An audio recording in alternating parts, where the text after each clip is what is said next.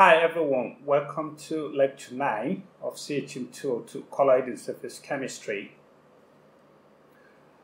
In this lecture, we'll be looking at liquid-air interfacial phenomena.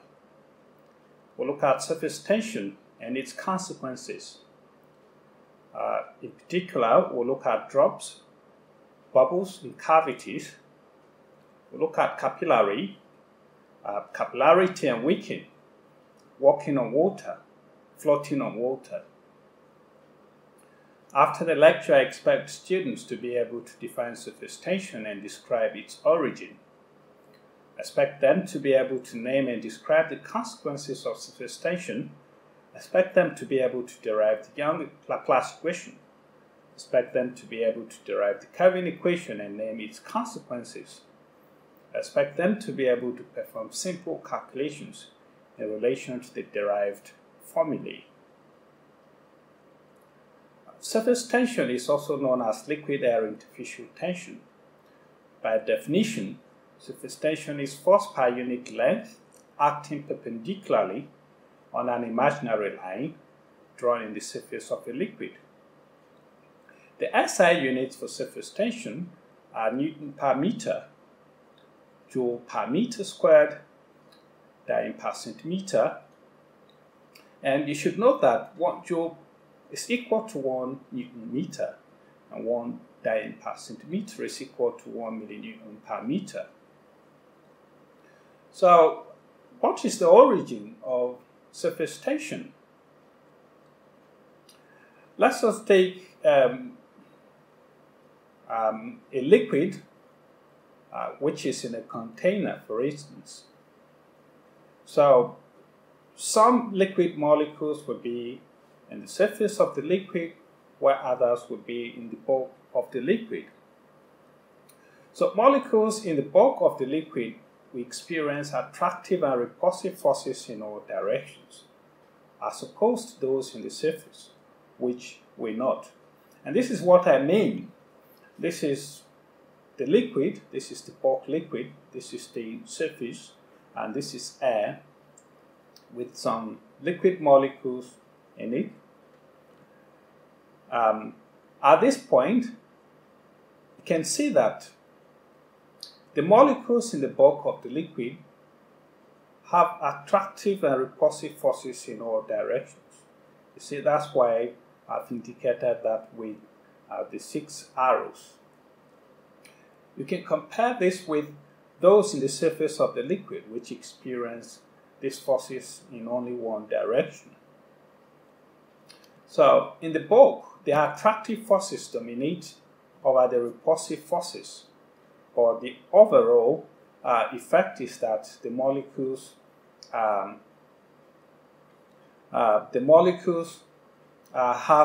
an overall force of 0 over time. So, the potential energy of a molecule is lowered when it interacts with its neighbors, nearest neighbors, so to say. That is to say, the intermolecular forces stabilize the system, and such forces are known as the cohesive forces.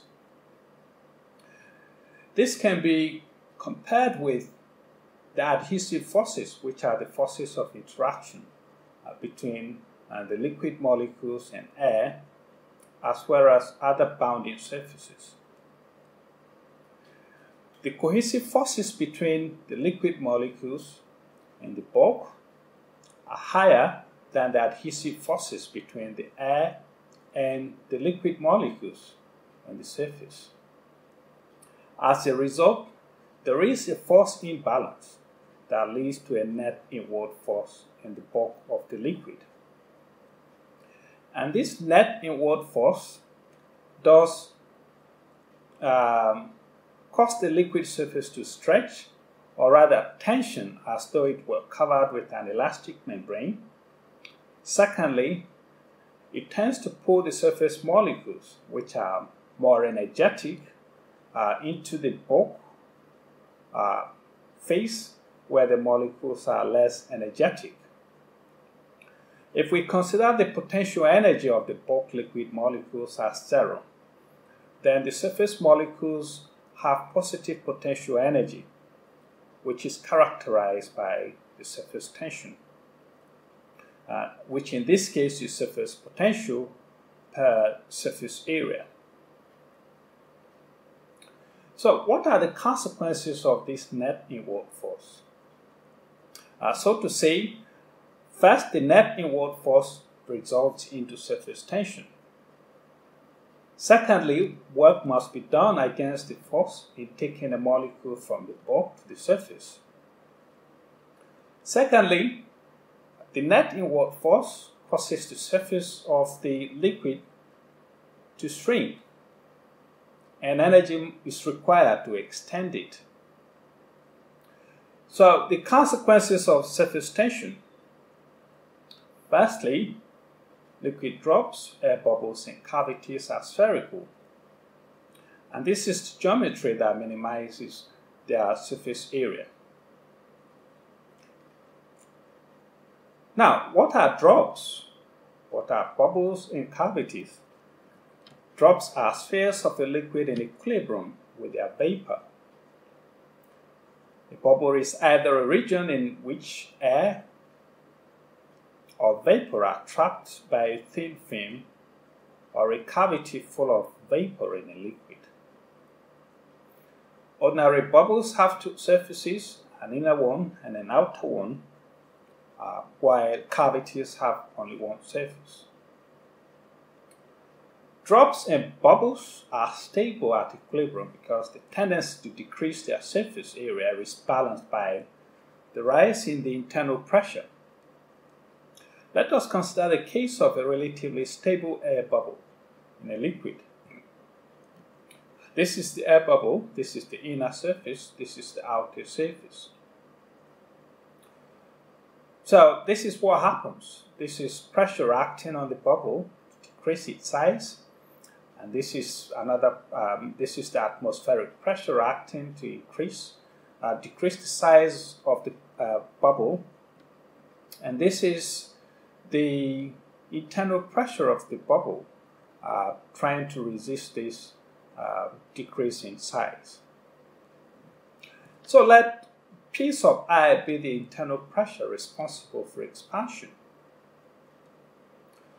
which is this, and P sub naught be the external pressure, atmospheric pressure responsible for contraction. R be the radius of the air bubble. Let's take it to be one surface, although here I have said bubbles have two surfaces, inner and outer. Let's take it to be a single surface. Gamma sub LA represents the surface tension of the liquid, so that a small change, that's an increment in the radius of the bubble, from say R to R plus dr, will be accompanied by a small change in the surface area of the bubble. We can approximate the surface area of the bubble to a sphere. And in that case, the surface area becomes 4 pi r squared. So for a small change, let's say this change, we substitute it into this expression, and we'll have this. We take the difference between the new size, the new area in the old one, and it gives us the change in area. We expand this term in parentheses to obtain this. And we further expand this term in the square brackets to obtain equation 3. And that bit is negatively small. That cancels out, leaving us with the change in area to be approximately equal to 8 pi r dr. So the work done in the process is the surface tension times the change in area. So we simply substitute the change in area there, and we obtain equation 4. The force opposing the stretching through the distance r, in this case,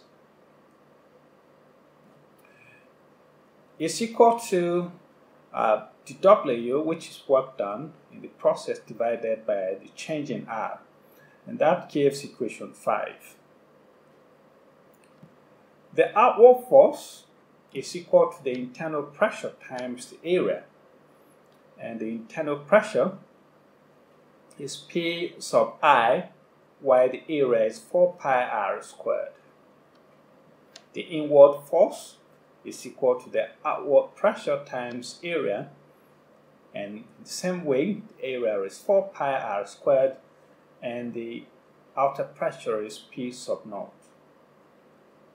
So the total inward force is the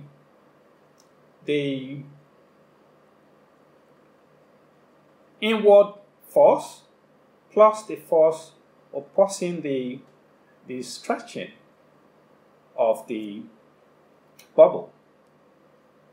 So at equilibrium, the total inward force is balanced by the total outward force. So we substitute the total inward force and the total outward force, and we obtain equation 9. We divide equation 9 all through by 4 pi R squared.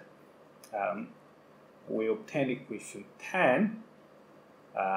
If we did that, that cancels that cancels this, that cancels that one, and that goes there twice, and we end up with this expression: P sub I equal to P sub naught plus 2 gamma LA all over R. We rearrange this expression to obtain P sub I minus P sub naught equal to change in P equal to 2 gamma sub LA divided by R. That's equation 11. And this is the Laplace or Young-Laplace equation. Now for a soap bubble with two surfaces, the Laplace equation or Young-Laplace equation becomes 4 gamma LA divided by R, which is equation 12. And change in P is the Laplace or Young-Laplace equation.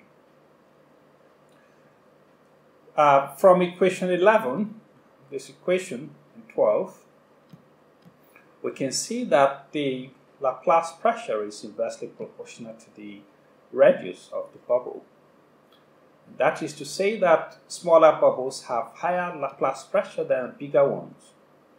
And this explains why when a bottle of champagne is open, it's louder than you open a bottle of, say, beer. And this is because the bubbles in beer have a radius of about less than 0.1 millimeter, while those in beer have a size, or radius rather, greater than 0.1 millimeter. Now, because of the difference in pressure between the smaller and the bigger bubbles, materials will flow into the larger bubble of lower pressure when they are connected. And this is what actually happens.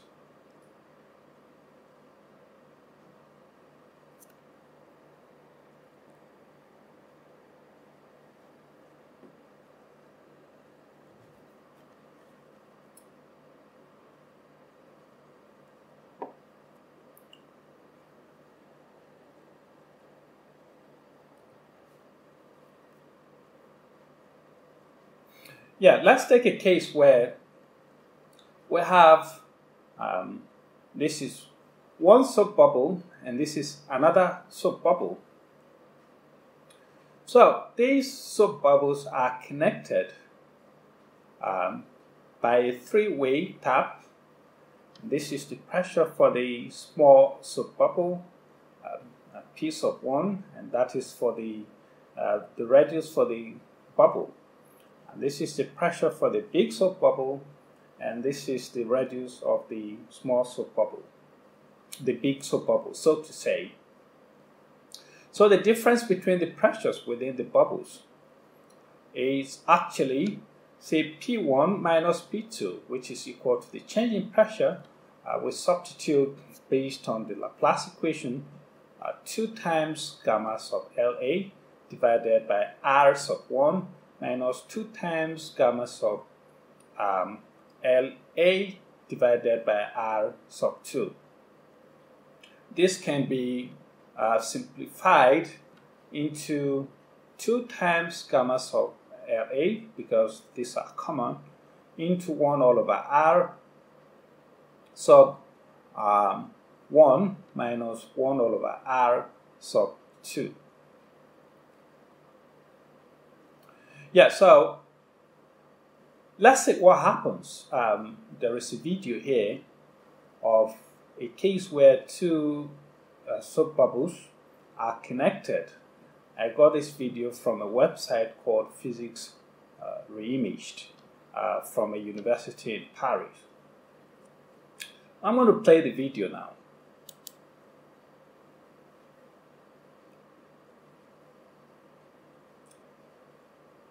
Yes, that is a soapy solution.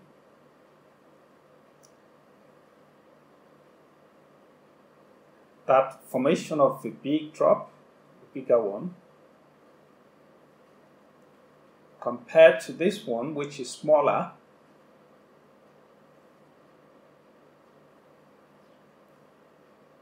So that is connected. You can see the big bubble increasing in size while the small one decreasing. That's materials flow from the small one to the big one.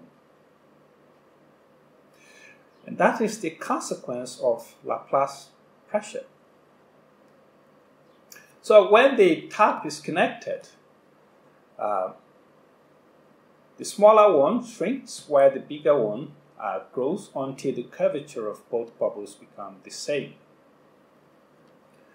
I should mention to you that equation 1 can also be used to calculate the Laplace pressure in a liquid drop. So what happens is, as the change in pressure approaches 0, as R approaches infinity, that is to say that when the surface is flat, the meaning of this is that a pressure differential exists only across the curved interface. How do we then find the Laplace equation for the case of a non-spherical interface? If you have a non-spherical interface, what happens? How do you find the Laplace equation? Two radii of curvature are required, say R sub A and R sub B, to find the Laplace pressure of a non-spherical interface. Let's say a soap fin between two wire loops. This is one wire loop, this is the second one, and this is a soap fin indicated by the red curve.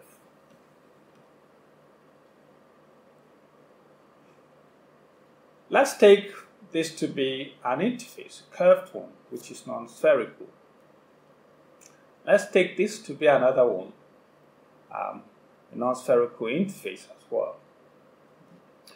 I should have mentioned to you that this is the procedure for obtaining the radii of curvature between for non-spherical interfaces.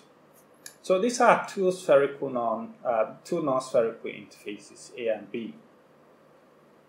The first thing to do is to draw a normal at the point where the two interfaces intersect. Next is to draw a plane across the normal, and this plane is through the interface A. We draw another one perpendicular to the first plane, which is normal to it. Next, we draw circles across the planes, and then we get the radii of the planes. Positive values are assigned to the radar of curvature if they lie in the concave side, while negative values are assigned when they lie in the convex side.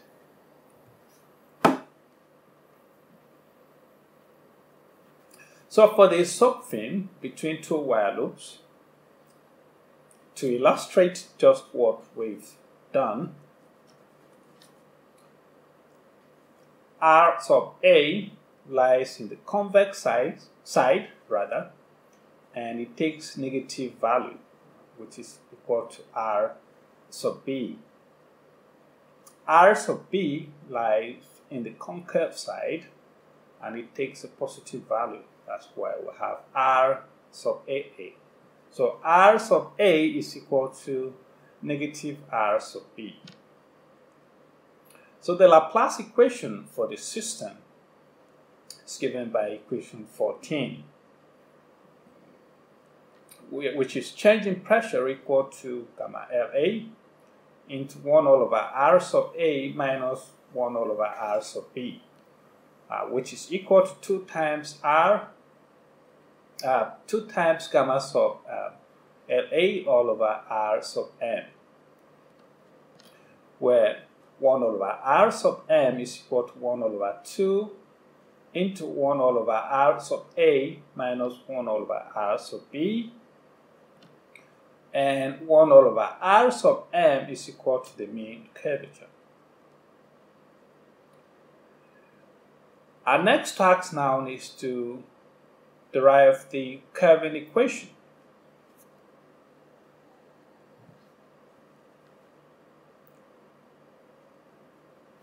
Yeah, so the Kelvin equation is an equation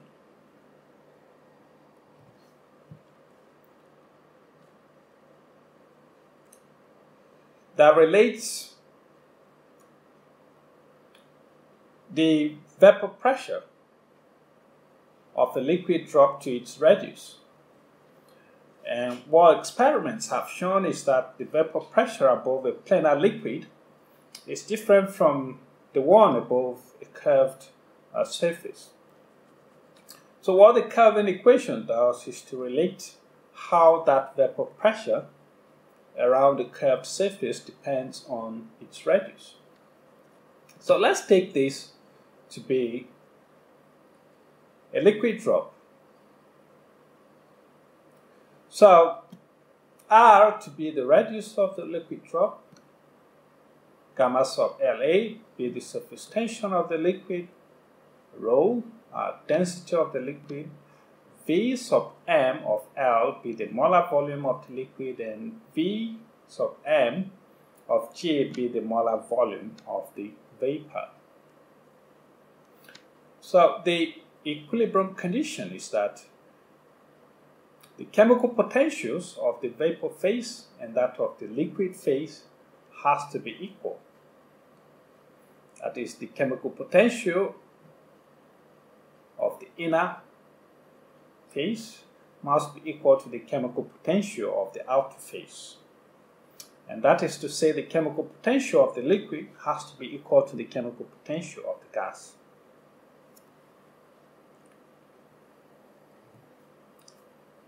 So for a small change in the chemical potential of the liquid will lead to a corresponding small change in the chemical potential of the gas phase.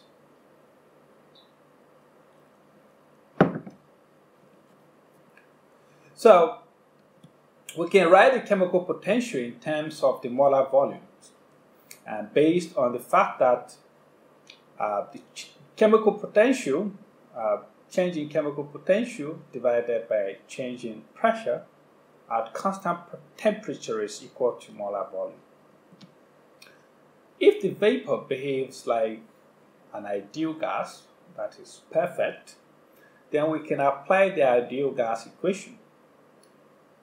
And of course, this is the pressure of the liquid, this is the pressure of the vapor. And that leads to equation 19. if the vapor is perfect. So this bit represents the ideal gas equation. So this equation can be rearranged to obtain this bit of the equation.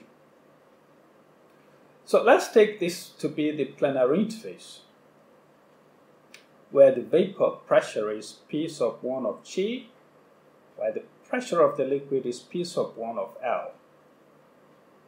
And this should be the curved interface, where P sub 2 of L represents the pressure of the liquid, and P sub 2 of G represents the vapor pressure across the curved interface.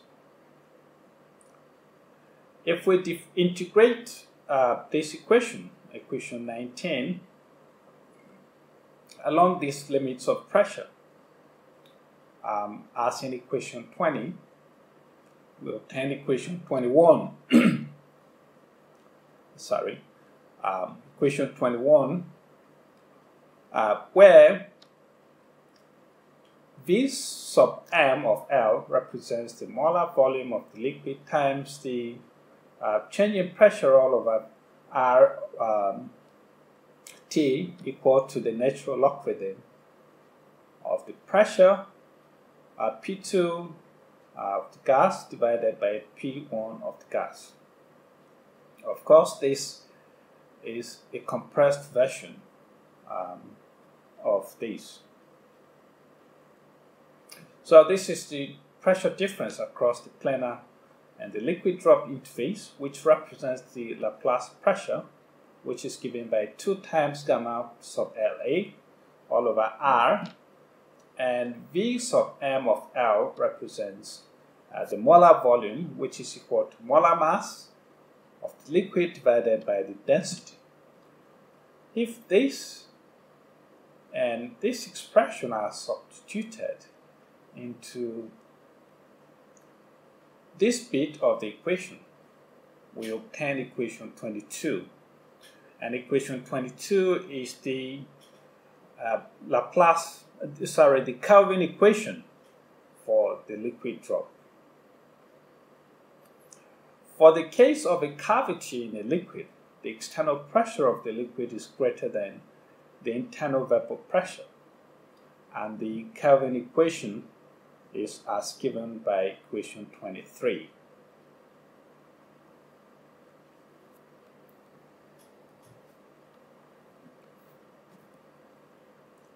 So what are the consequences of the Kelvin equation?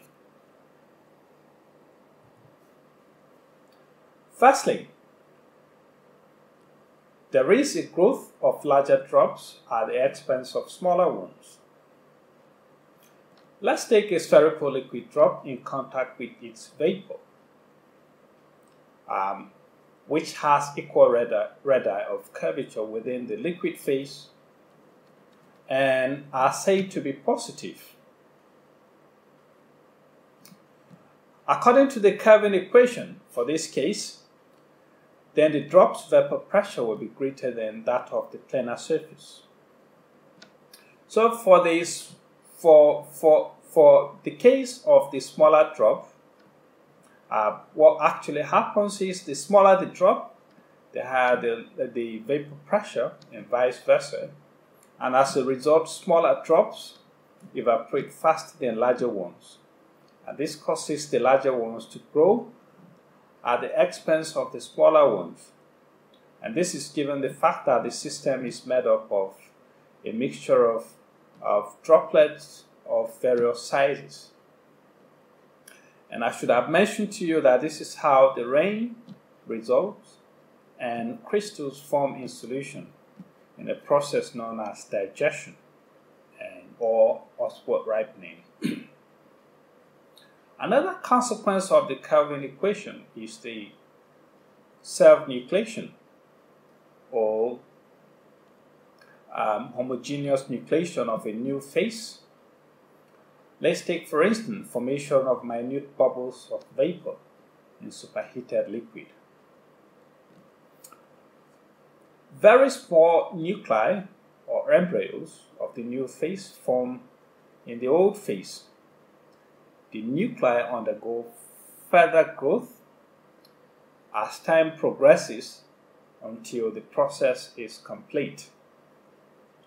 In this case, the Kelvin equation gives the critical size in terms of equation 24 for the value of P sub 2 of G all over P sub 1 of G, and at a given temperature. But this does not indicate whether or not such a drop is likely to form at the prevailing conditions. Another consequence of the Kelvin equation is capillary condensation, which occurs when there is absorption of a vapor in a capillary tube, which has a very small radii of curvature. And this is a capillary tube here, and this is vapor condensing in it. This is an amplified version of this.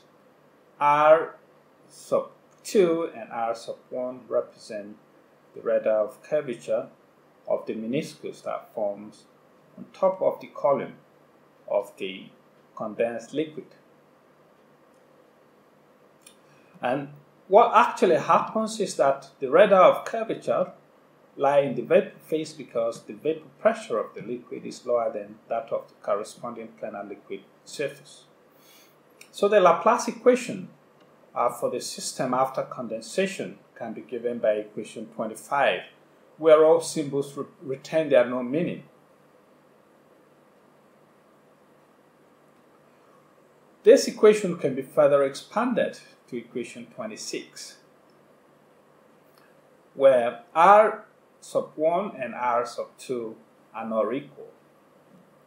In this case, condensation instead of absorption occurs when the actual vapor pressure is higher than the calculated vapor pressure from the Kelvin equation for the curved interface, which is considered as the equilibrium vapor pressure. The Kelvin equation shows that the equilibrium vapor pressure can be significantly lower than the planar surface pressure, so that condensation may occur at P sub 2 all over of G divided by P of 1 of G less than 1.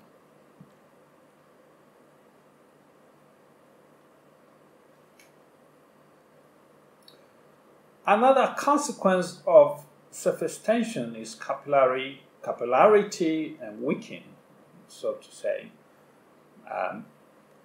Capillarity and wicking. Capillarity is the rising against gravity or falling of a liquid in a thin capillary once it is submerged vertically in it. The smaller the capillary, the higher the rise, and vice versa. For liquids that rise, the adhesive forces between the liquid and the capillary are higher than the cohesive forces between the liquid molecules themselves. For liquids that fall, the adhesive forces between the liquid and the capillary are less than the cohesive forces between the molecules of the liquid themselves. Wicking is a case where there is an inversion of poles, that is, multiple capillaries of a porous material, like liquids. Capillarity, that is when there is one capillary involved, and wicking when there are several capillaries. You can view it in that way if you like. And wicking is a consequence of capillary action and has various applications, including in thin layer chromatography, the action of handkerchief where we clean our sweat, absorption of water from the soil by plants, and etc. This is a case of thin glass capillaries in water. The adhesive forces are greater than the cohesive forces, and there is a rise. And the smaller the capillary, the higher the rise. this has small radius rather, and this has slightly larger radius, and this has the largest. This can be compared with the same thing capillaries in mercury, where the adhesive forces are less than the cohesive forces. And the same thing happens, the smaller the capillary, the lower the flow, and vice versa.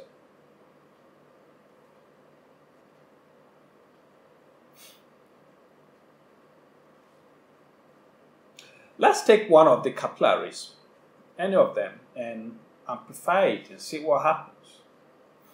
Yeah, so this is what we have, the capillary submerged vertically in a liquid, in a container, say a beaker. And there is a rise up to a height h.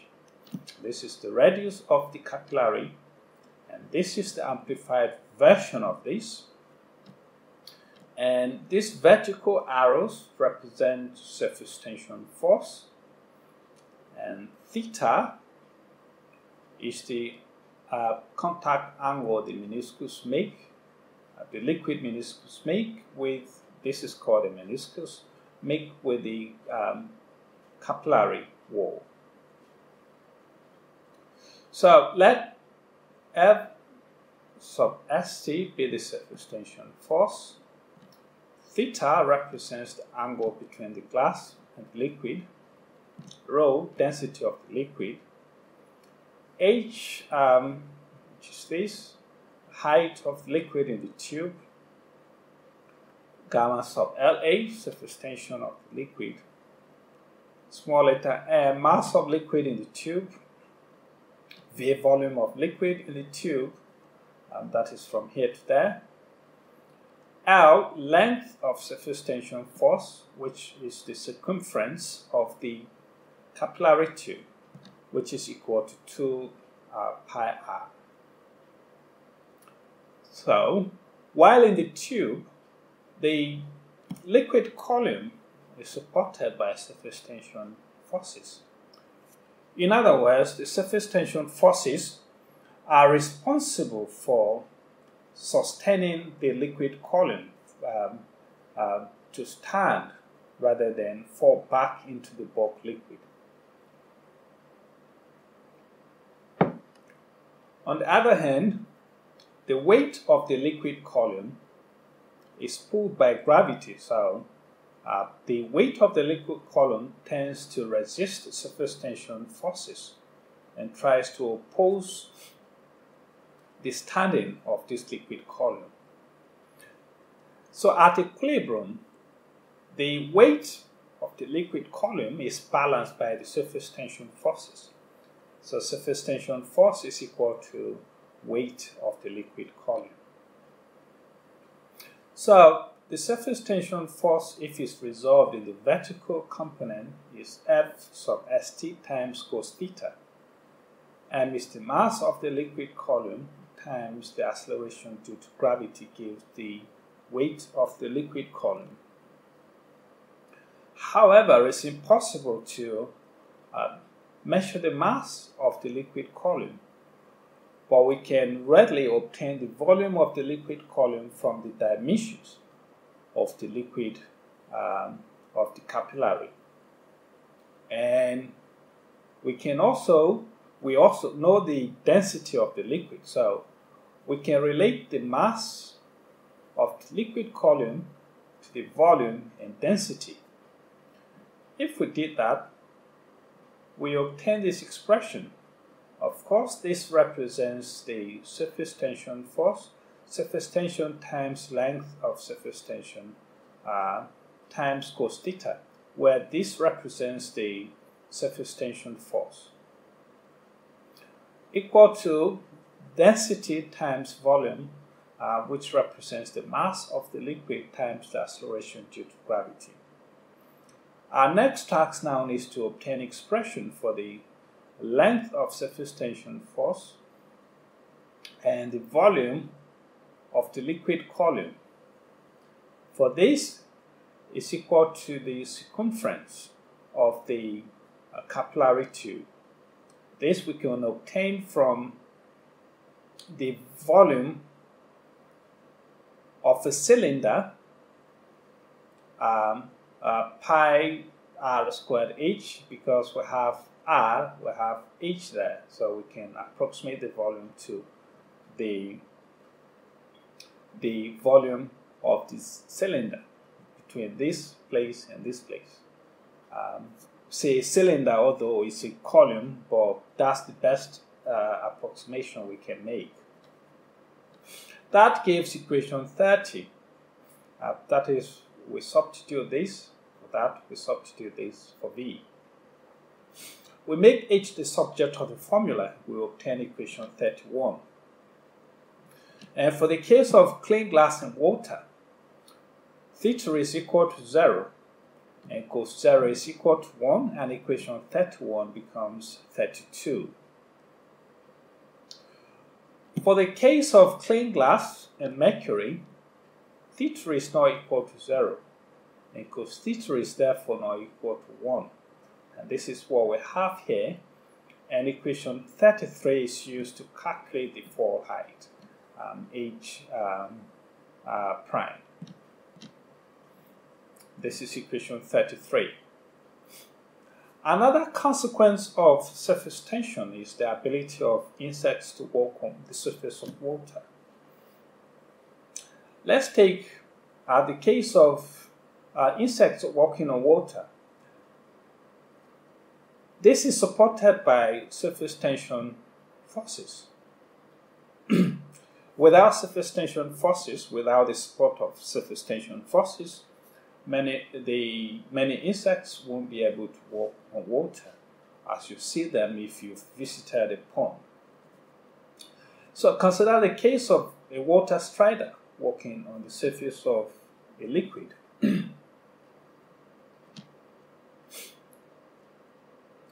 Yeah, so this is the length of the tensile segment touching the surface of the water, represented by L. Because the legs are covered with hair, they are made effectively non-wetting.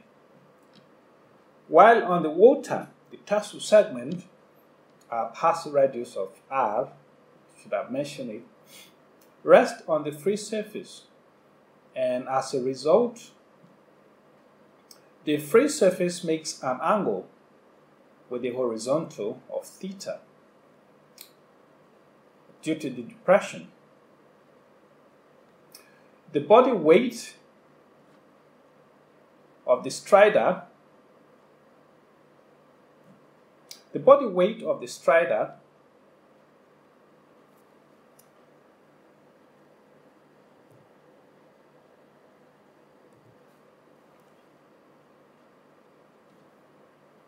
is supported by a combination of buoyancy and curvature forces. The surface tension, gamma sub LA, of the liquid produces an upward force on the water that tends to restore the water to its normal shape.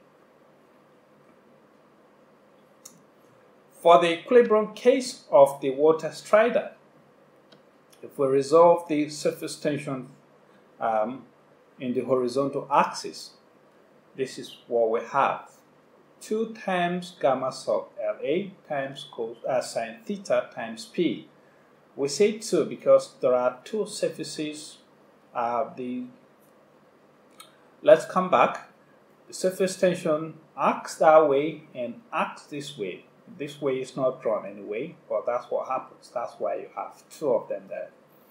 So equal to mg, where m is the mass of the water strider and g is the acceleration due to gravity. And P equal to 12 L, because firstly, let's return to the water strider. If you look here, this is, let's say this is 1, 2, 3, 4, 5, 6. There are 6 legs, no problems. But if you look at the the perimeter of the legs, you have two of them spherical, one this way, one the other way. That is, this way surface is making contact with the liquid, and that's water, and that way is making another contact with the liquid. That's why we now have 12L. Yeah, so P equal to 12 times L combined contact perimeter of the tarsal segment, provided all of them are equal, and mass of the strider. Another consequence of surface tension is floating on the surface of water. A sewing needle, for instance, is able to float on the surface of water.